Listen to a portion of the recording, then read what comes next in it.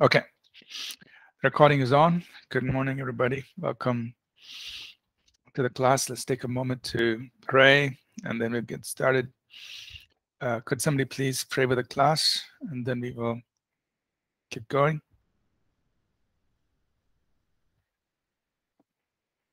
Anyone?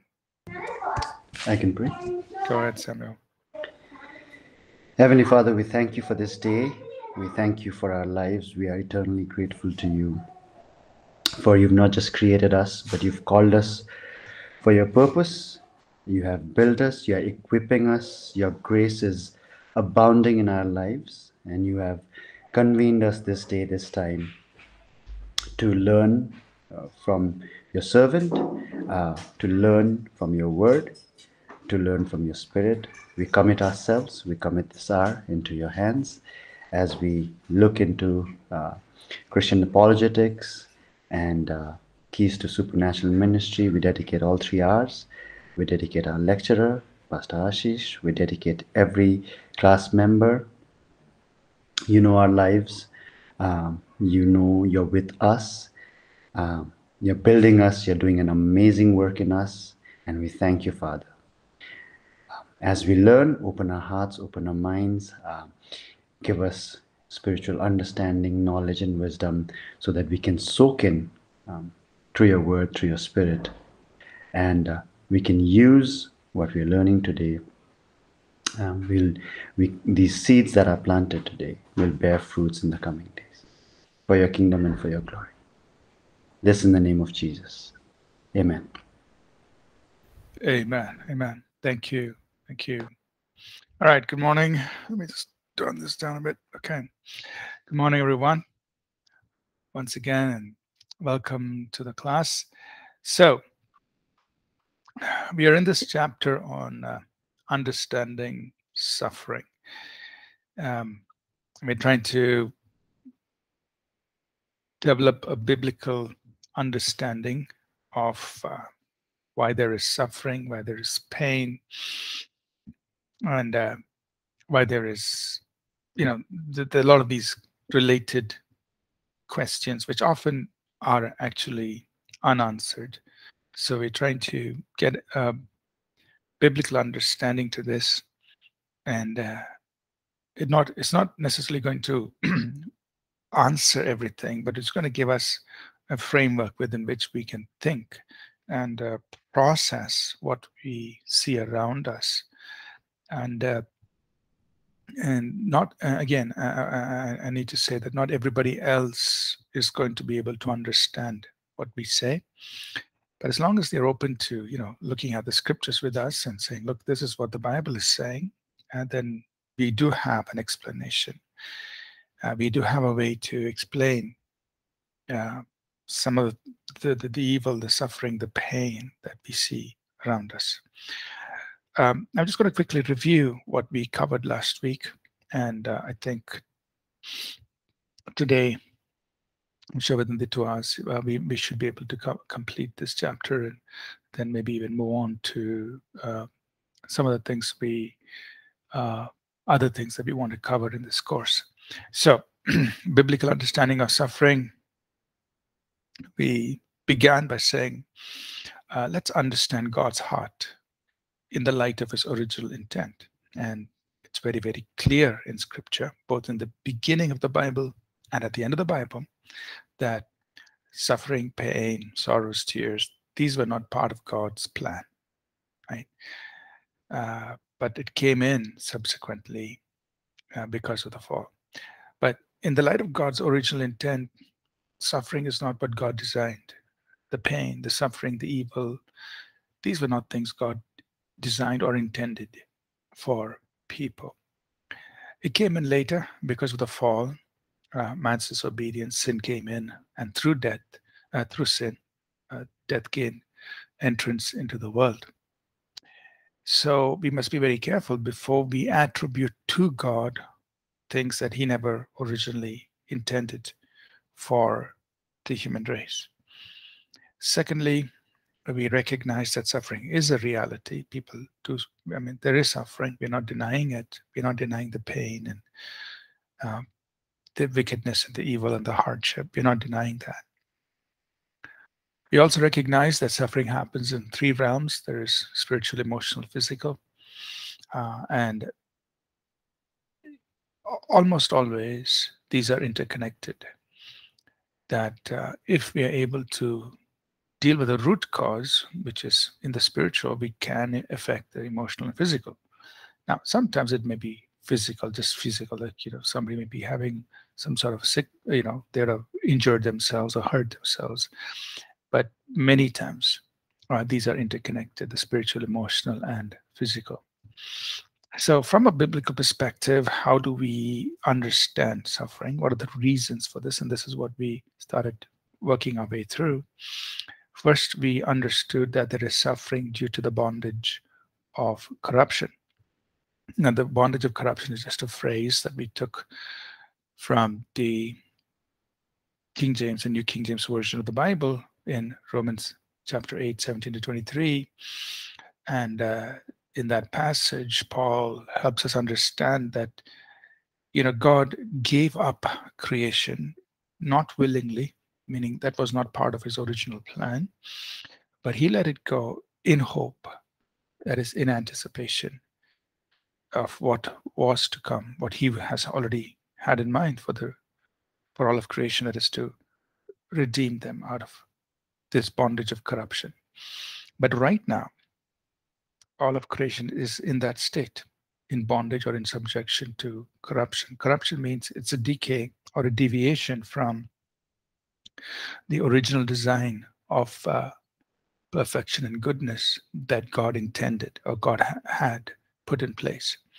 And so because it has deviated and it has deviated so much from God's original design, we have all kinds of things happening. There's wickedness, there's evil. Whether you look at natural elements like tsunamis, earthquakes, hurricanes, volcanoes, all of these things were not God's design for the earth, but it came in because of subsequent to the fall. And similarly, we can understand a lot of other things, like we mentioned, children, born with defects. I mean, the child didn't do anything. The child is innocent, but yet it was born in deformed, or something happened. And it's definitely not the child's fault, but we understand it from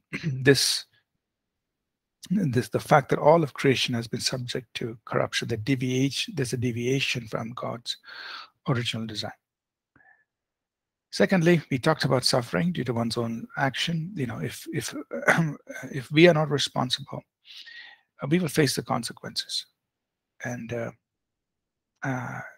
we cannot deny that. And we should not blame God, neither the devil, for the suffering that comes because of our own actions, what we've done wrong.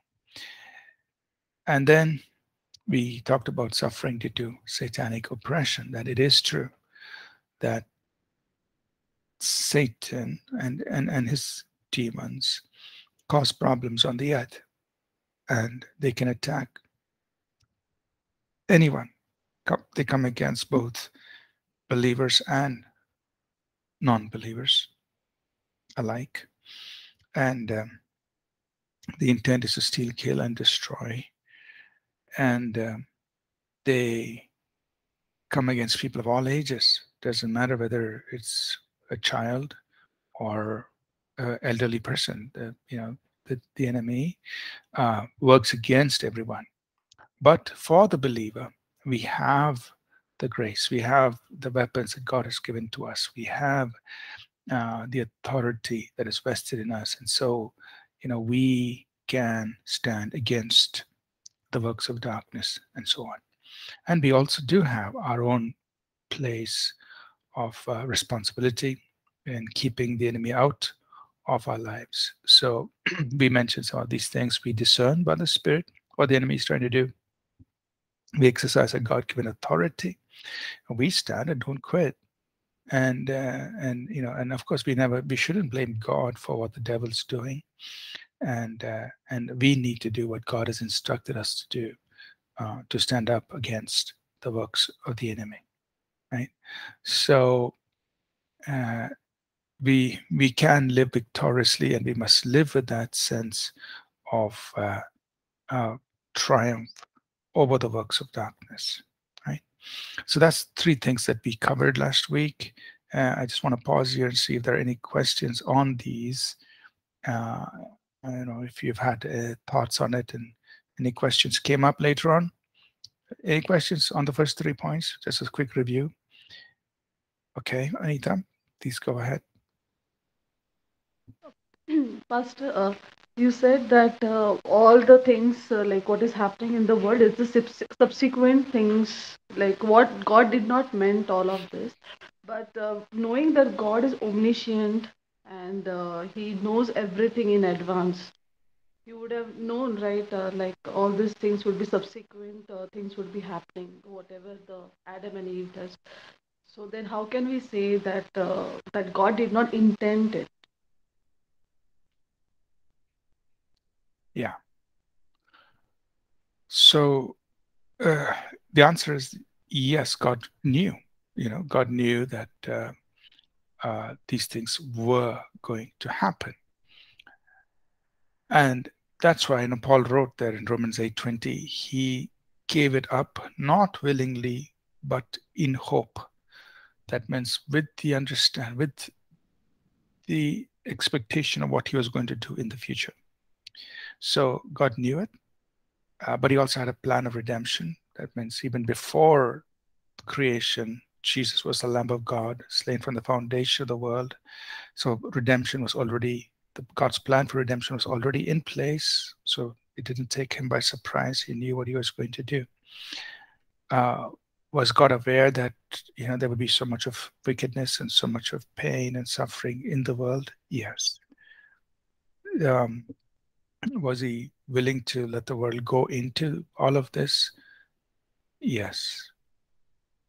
Did he have a plan of redemption to recover and restore everything to original state? Yes. So none of this is taken by surprise. God knew it, and he also had a plan to bring everything out of the state of corruption. But the question is this: can we attribute to God what is happening today? And then the other question which you just posted is, what is God up to? What's he up to with all of this?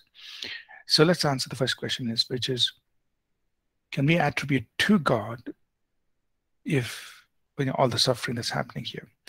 Take a simple example where you think about, and I'm just using this as an example. It's not about any individual. Think about the prime minister or the president of a country. Generally speaking, the prime minister or the president of the country wants or seeks the well-being of every person in the country, right? They want everything to go well. I mean, they want the economy to do well. They want people's lives to be really good. They want prosperity in the land. They want the country to just keep doing really well. That's generally, I'm saying, the heart of the leader, whether the prime minister or the president of a country. But do they know that in almost every city in their country, there is crime? Of course. Do they want crime to happen? No. Do they have things in place to prevent crime? Yes, the government does. But does crime still happen? Yes. Can we attribute to the prime minister or the president responsibility for the crime that's happening in the cities in the country? No. Why?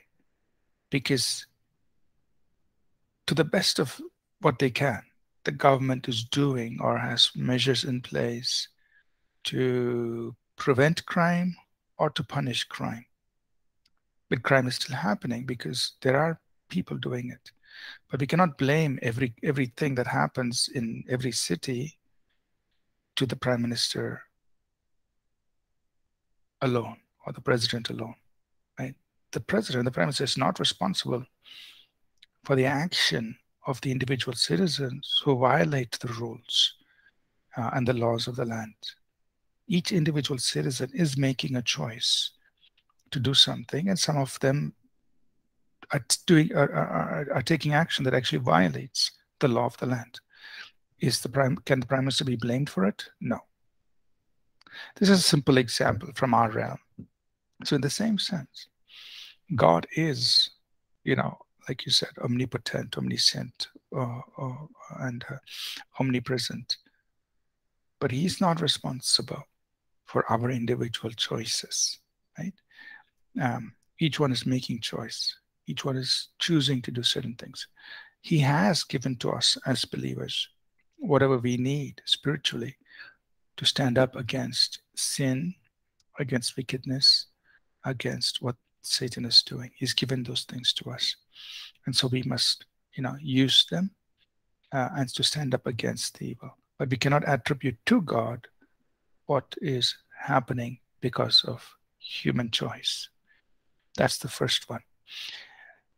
What is the purpose behind all this, or how do we understand all this? For us, it looks really absurd that a God who is so powerful, who's all-knowing, and who knew everything, would still let the earth go through all of this. It actually looks very absurd from our perspective. But remember, our perspective is a very finite perspective. Our time on earth, let's say, at this point is, maybe 80 years, 90 years is typically an average lifespan at this point. That's our lifespan. So we are looking at it from a perspective of an 80 to 90-year time span, whereas God is looking at things from an eternal perspective, eternity, or actually beyond eternity. So for us, this 6,000 years is like, what a mess. For God, 1,000 days, 1,000 years is like a day. Why? Because he lives outside time. And yeah, for us, it is very ridiculous. Why would God let the earth go through so much in this 6,000-year period and, and counting? When he is so powerful, he's so all-knowing, he could have wrapped everything up and brought everything to a close, which he will. He has already told us. You read Revelation. So look, there's going to be new heavens and the new earth. There's going to be a place where there'll be no more sorrow, no more tears, nothing. It's going to be perfect. And that's the expectation. And that's what's going to happen. But it's from our perspective, it's taking such a long time to get there.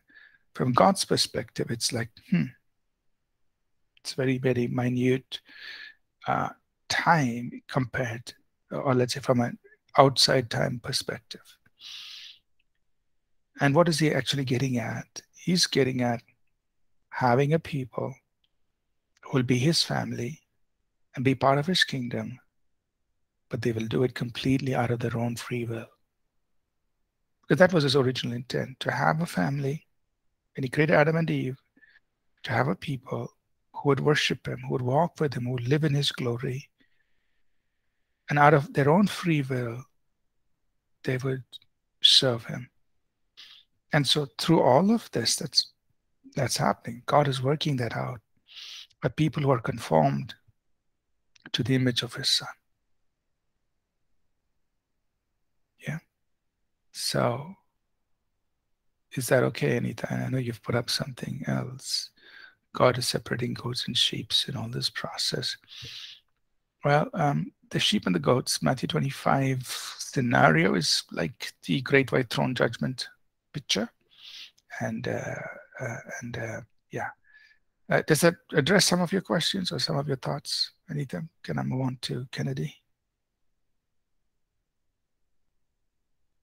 Okay. Kennedy, Yes. what was your question? I think my question has been partly answered with Anita, but I just wanted to get some clarity from you. So, is aging suffering? Aging itself is not suffering. Paul wrote in 2 Corinthians 4, though our outward man perish, yet the inward man is renewed day by day. So did God design aging? No, it wasn't part of his plan. It came in because of the fall, so we do age and die physically. Physical death was not part of God's plan. But it doesn't have to be suffering. And, like Job writes in Job 5, and I think it's verse 24. He says, you will come to your grave as a full corn, as a sheaf of corn, and bow as a sheaf of corn falls to the ground. Let me just give you the exact verse that I'm referring to. Job 5, verse 26. Job 5:26. So it says, you come to your grave at a full age, as a sheaf of grain ripens, and in its season. So really, it wasn't part of God's plan, but it doesn't have to be suffering. We are going to live out a full course of our life, and with God's help, we can live well, live strong, live healthy, live live a fruitful life till the end. But then I know that I'm trying to see how to put it. We know that aging is a very painful process in many people's lives, right? I'm not denying that. And the elderly, in many cases, we see around us, go through a lot of suffering. There's all kinds of diseases that affect people in their latter stage of life. Alzheimer's, Parkinson's, and all kinds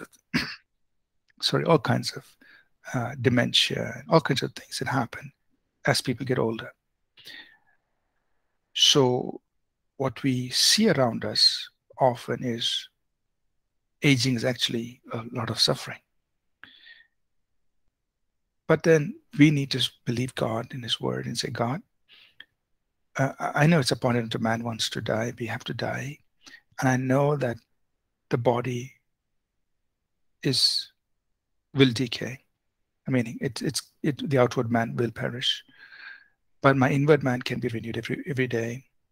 And we want to believe that God, until we die, we want to live strong, live well, and finish well. And that's, I think, the way a believer should approach aging. So, Ken, I'm not sure if I answered your question. I was just saying something. I don't know if I really answered your question. It's okay. Thank you. Okay. Thank you. Okay. I have some understanding now. Thank you. Okay. So Charles is saying, if aging is not God's plan, didn't God know that man was going to sin? When the council of heaven sat and Jesus Christ was to die for sinners, was it after Adam had been created? So Charles, the answer to that is that key phrase, right? Before the foundation of the world. So what do we know that happened before the foundation? That means before all of creation. What do we know? Jesus was the Lamb of God, slain from before the foundation of the world. That means the plan of redemption was in place in the mind of God, even before God created Adam. The book of life was written before the foundation of the world. So even the book of life was there before Adam was created. Is that okay, Charles? Okay. Matthew 25. A kingdom was prepared before the foundation of the world. So God already planned that he would have his sons and daughters be part of his kingdom as heirs and joint heirs, even before the foundation of the world. So all this was determined before Adam was created. Okay, let's, Samuel will do the last question, I think. Go ahead, please. Thank you, Pastor. So my thoughts are a little scrambled. Hopefully, I'll be able to come up with a question. But it's around the idea of making sense of suffering, which is what I feel we are trying to do. And for those of us who can make sense, like all of this, which is suffering was not God's intention, and it's temporary, and we have an eternal. I think that understanding, that making sense, is powerful, and it's and when I go through suffering, I can rely to some extent on my understanding, but again, when suffering is personal, it's hard to say. People lose all rational, but there is some comfort in understanding the whole aspect of suffering, and being eternally hopeful on God.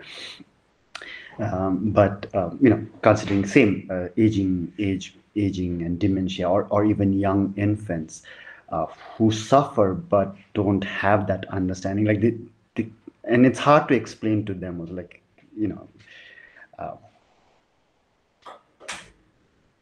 so I mean, so I think that, I guess, there are two kinds of suffering. One is like, let's say I, as someone, I'll, even though I'm not physically experiencing any pain, but seeing my child suffer, or seeing my aging parents suffer, I partake in the suffering. But what consoles me is my understanding of suffering.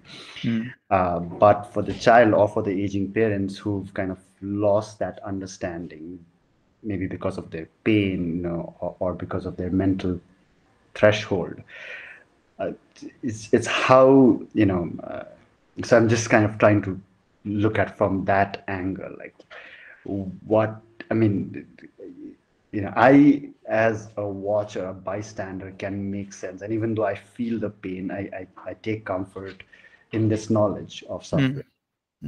But my infant child or my aging parent, I'm not able to transfer that. So that's another level of suffering, not being able to transfer the same understanding that I have to them, and then watching them, and like, so like, I'm reminded of Proverbs 18:14, which says, man's will sustains uh, him during his illness, but who can console a crushed spirit? So I'm just reminded, especially when talking about aging parents, when somebody's kind of given up on life, because it's been too much, like 70 years, 80 years, and like the last 5 years, you're just dragging on. That your time is up, but you can't make sense. So how do we kind of comfort them? And it's so hard. It's so hard. So any thoughts on that, Pastor? Thank you. Yeah. So, so you have rightly stated that, Samuel. We are trying to get a biblical understanding of suffering, and we will go through these 6 points or so, and for us to understand that. But then on the other side is the reality that individuals, people are going through things that that are very painful, and how do we minister to them? How do we help them? And and sometimes let me say this. One is, as believers, of course, we have this understanding, like you said, hey, everything's going to be okay in the future. Eventually we all have to die. And for those of us who believe, it's going to be, we know everything is fine in heaven and also in all that God has planned beyond. So we know that, and that's our consolation, and that's our hope. But then here on earth, how do we help people, right? Practically. And I just, one is just to be there with people, just being there with people. I don't know whether I shared it with this class or maybe the second year, so please forgive me. If I'm repeating something, just tell me I already said it, okay? Sometimes I forget which class I said what, but anyway. So I think I shared with the second years, but sorry, you are the second years, so yeah, sorry. It's okay, Pastor, but it would be I forget great which to class. share again. I don't know which class I was talking about. But anyway, I think I shared it with you, or first years, I don't know. See, recently in the church here, there was a couple that lost their 5-month baby. Okay, it just happened. I would say now it's like few weeks back. So, and it was so sudden. Okay. I think on Thursday morning, they messaged me saying, okay, they had to take the baby to the doctor.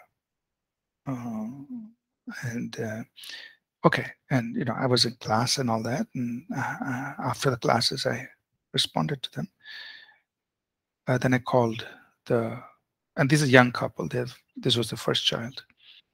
And so I called after class. I called and prayed with them. And so Friday, baby died. Okay, now this is 5-month-old baby. Till Thursday, there was no indication of any problem from the time the baby was born. Okay, and so basically what happened Thursday morning, the baby was gasping, and so they took the baby to the hospital. Doctors were trying to find out what happened. So it took a while, of course, to do the tests and all that. And somewhere in Thursday evening, the doctor comes and tells them the baby has a deformed heart and the baby should not have even lived 5 months. How did the baby live 5 months? And was there any indication before this? And they're like, the parents are so shocked. They said, look, we have been going for all the checkups and everything. They did all the checkup 5 months. There was no indication. Thursday evening is when they get this news, and the doctors are saying, we don't know, we don't know what to do, or whatever. But before anything can be done, Friday morning, baby's gone. Okay. And the funeral happens Saturday. Now, what can you tell a couple like this? And it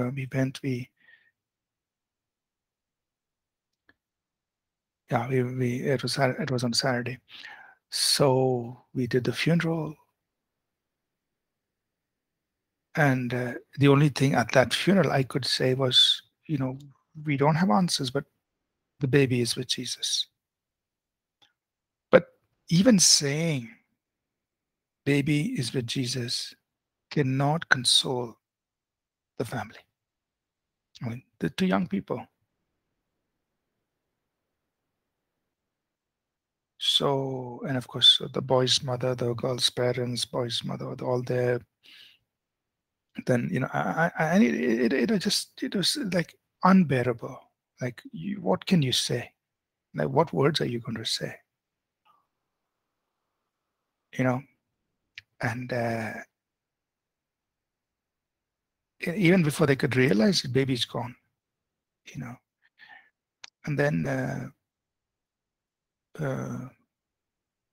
yeah, I knew all of this pain there, but so I just told, you know, the young man, I said, see, just let me know. I mean, right now things are a lot of things happening, and funeral and then paperwork and all those things happening. Just let me know. I'd like to come and spend some time with you, but let me know whether you want to come to your house, you want to do a call online, you know, whatever's comfortable for you, and when, you know. And my intent was not to go and give any theology.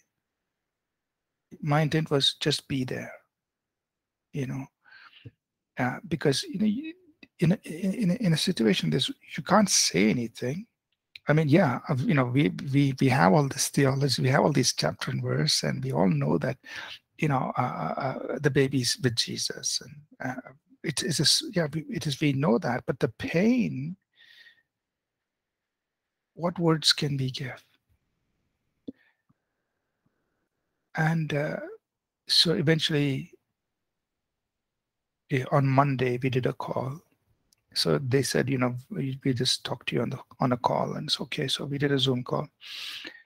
So the young couple and the boy's mother were there on the call. And for 2 hours, I just listened.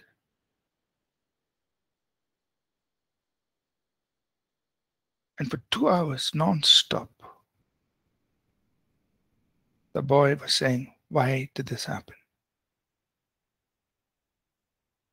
You know, that was it. Why did this happen? Where was God? If God is God, why didn't he do anything?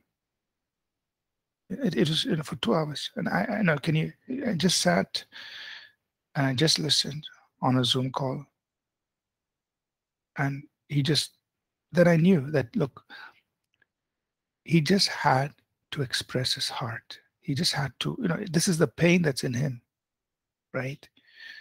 You know, words can't even express what the couple is going through. It was so sudden. There was no indication it was going to happen. Within 3 days, what they had as a healthy baby in their arms had to be laid in the ground, lifeless. And it was so shocking. Now, and they were devastated. And then after, so then I offered them, you know, I wanted to just make myself available for them to talk, but they just said, you know, we don't want to talk. And so then I did another call separately with the mother. She poured out her heart. Mother means the boy's mother. And she is okay, in a better place spiritually. So she was, you know, she consoled herself with this fact that, you know, God is good, and you know, he'll work out his plans. So that she was able to console herself with that. But other than that, you know, this was like a very devastating situation. So I'm just sharing that with you, then, that this is what it is, you know. Even among God's people, these things happen. And what do? The first thing is you just have to be there for them. And it's not like what words we can say, but it's like, look, I'm available. I want to journey with you through this pain, not because I have the answers. Now, theologically, yeah, I can say it was because of the bondage of corruption, and, you know, the baby's heart was deformed. God didn't create it deformed. And God's that, you know, this is not God's best. And theologically, I mean, I have all the chapter and verses, and I can understand it, but that's not what you say at that moment. You know, at that moment, you just have to be there. for the mother who was in a little different, was in a different place spiritually, yeah, I could talk a little bit more, and we could have conversation, and then she had some questions, and I could respond to those questions and so on. But for this young couple, no, it was just, you just have to be there and let God work that out over time. And it's not going to go away any fast. It's not a thing that's going to go away. It's God has to work in their hearts over time. And then second thing is, so to answer your question, one is we just have to be there with them, journey with them. Second is we have to speak few words when they are able to receive. Right, so that's where we have to be very careful, right? Like I mentioned, in the mother's case, she was in a better place spiritually, and she had specific questions, and I could just speak towards those questions, help her through. So you speak, but speak few words, and speak to what they are expressing as their need. Not I can't do this apologetics class on suffering with them. That's not the time to do it. It's more that, look, we have to be there and just journey with them through this, and and let God do the work ultimately. Yeah. So sorry I took a long time to answer your question, but that's the other side of of caring for people. Learning theology and understanding scripture is one thing, but in real life, the way we journey with people is different. Yeah. Is that okay? Or Yeah. Thank you, Pastor. Okay. All right. So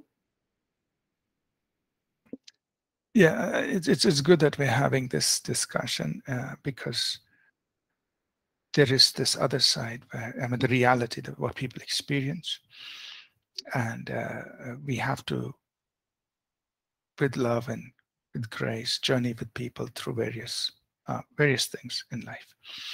All right. So let me just make some progress on the content here.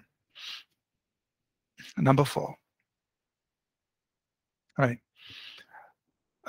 Then the fourth reason for suffering, which we can recognize, is that there's pain that is caused due to other people's actions, including persecution. Right. So Peter, and could somebody read that for us? 1 Peter chapter 1, verse 5 through 9.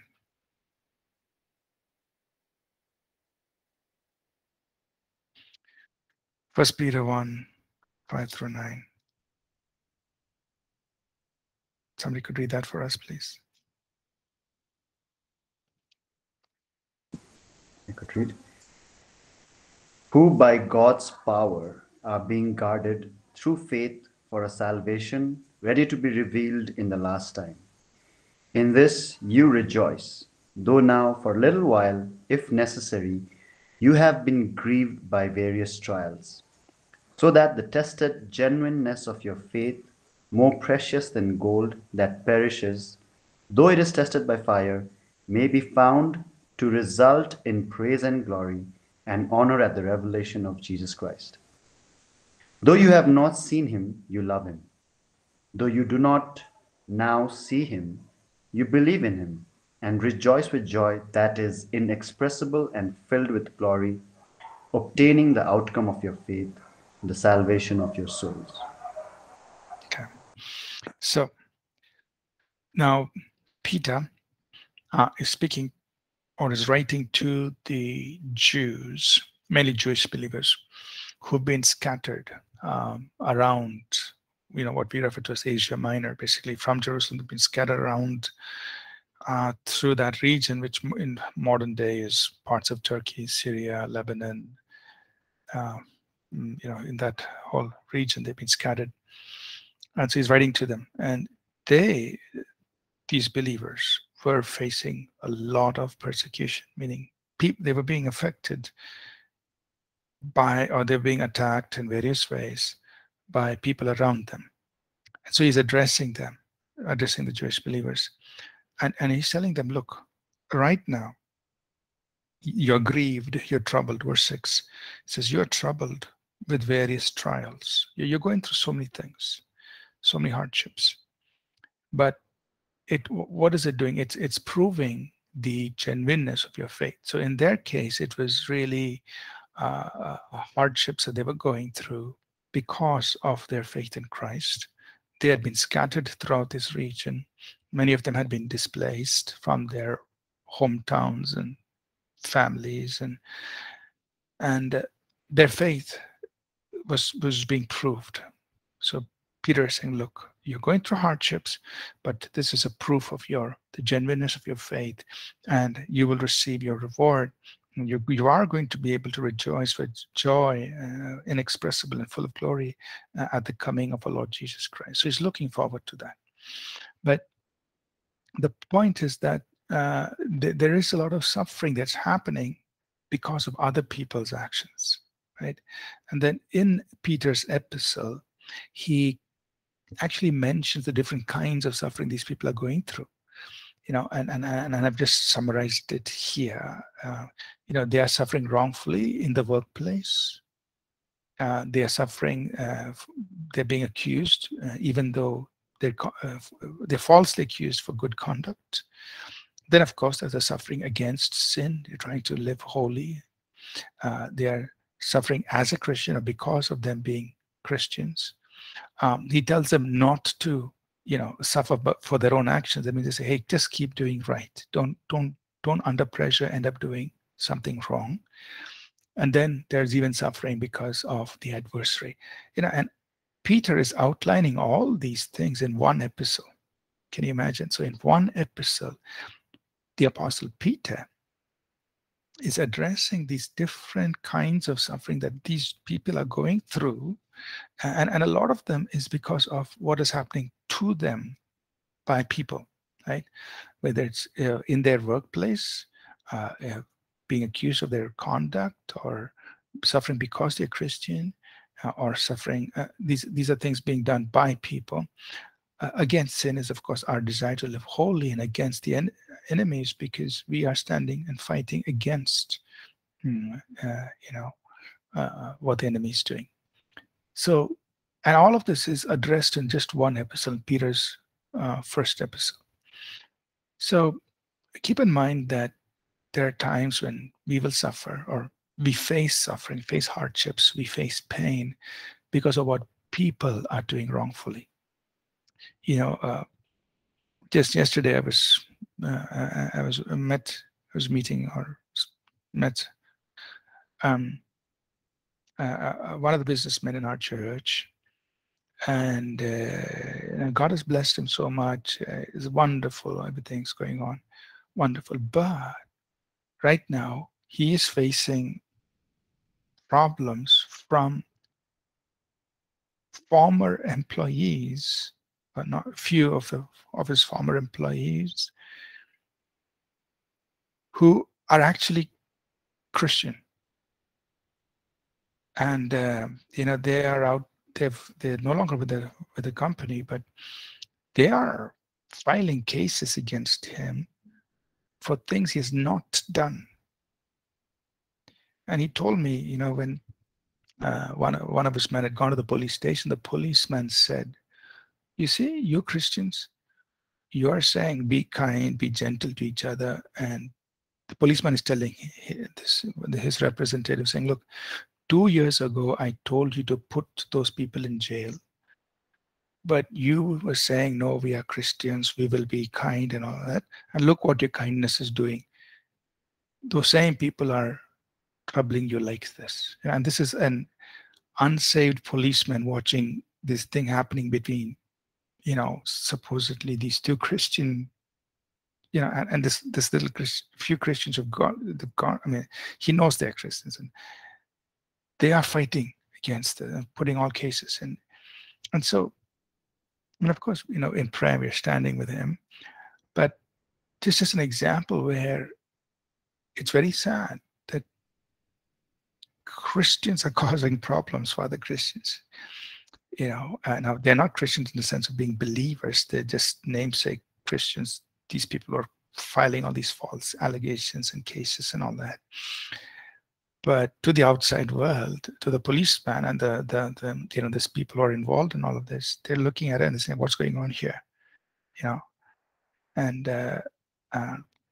but the whole problem is caused by people, and it's all a workplace related situation. So I was just mentioning it. And so sometimes, problems that we face are caused, some of the problems we're facing are caused by other people who are troubling us. Okay, I just realized I have gone into the break time. Okay, let me pause here. Sorry. It's 9:55. Okay. All right. So let's pause here because I already went into the break time. We'll take 10 minutes from now. We'll be back in 10 minutes. I'll continue from where I paused and also see Christopher's question. Christopher, we will pick up your question right after we come back from the break. Okay. All right. Let's take a quick break and we'll be back. Thank you.